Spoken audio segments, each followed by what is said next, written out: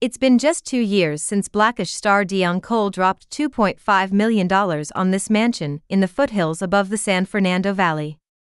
And now he's selling it for $4.2 million.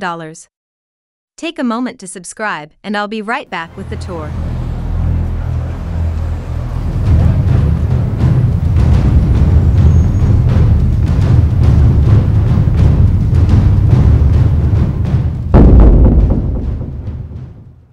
The Chicago-born comedic actor and screenwriter, best known for his role as Charlie Telfie on the sitcoms Blackish and Grownish, is looking to take advantage of the red-hot real estate market, hoisting the renovated home back onto the market with a significant boost in price.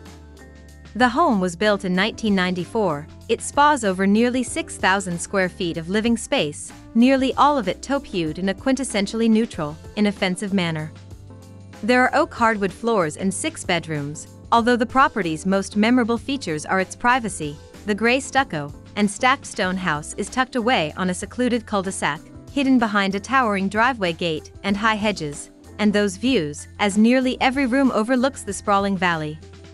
Some other amazing features in this home include the floor-to-ceiling, 3-sided fireplace as its focal point, and it opens via French doors to a concrete poolside patio. There's also a family room connected to an all-white kitchen outfitted with granite countertops, an eat-in island, stainless appliances, and an adjacent breakfast nook.